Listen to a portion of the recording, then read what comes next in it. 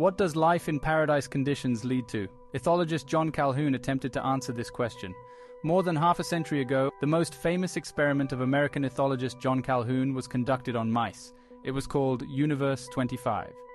The essence of the experiment was to create ideal conditions where mice could live and reproduce without any worries, away from predators and in the absence of epidemics and diseases. For this purpose, the scientists built a special enclosure in the laboratory at the National Institute of Mental Health. 4 pairs of white mice, males and females, were placed there. The mice had access to clean water and abundant food, special nests where they could make their homes.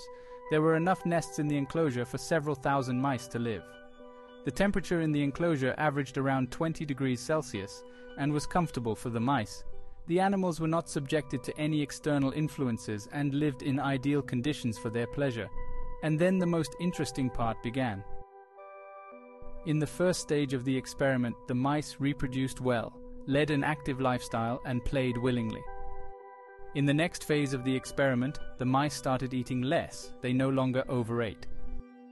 In the third phase of the experiment, when there were already hundreds of mice in the enclosure, a distribution of social roles occurred, a pronounced hierarchy and clan behavior emerged.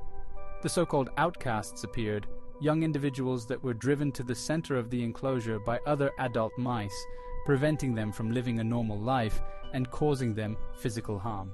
In nature, this would probably be impossible, because these aggressive mice would not survive to old age as predators would eat them. However, there were no predators in Calhoun's enclosure, and the adult mice began to simply torment the young. 2 large groups formed, solitary males and solitary females. The solitary females refused to mate and rejected the courtship of the males. The mice began to exhibit total individualism, and they did not strive to create families. In the final 4th stage, the mouse population began to decline. Beautiful males emerged, as Calhoun himself called them. They spent their days grooming themselves, eating and sleeping, ignoring the females.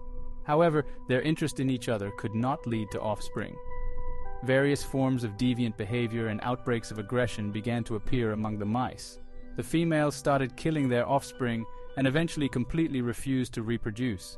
At the peak of the experiment, slightly over 2,000 mice lived in the enclosure.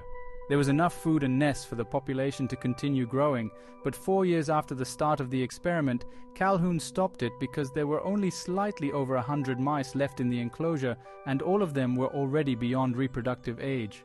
Some argue that Calhoun's experiment showed that progress and population growth are only possible under conditions that necessitate survival and competition, while in paradise conditions, the species starts to degrade and die out.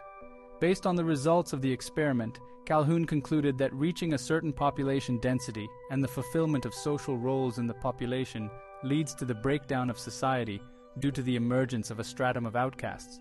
Mice are forced to compete with older males, and the society experiences the death of the spirit. The experiment has been subject to criticism, including the argument that the founders of the population were related mice, which became one of the reasons for degeneration.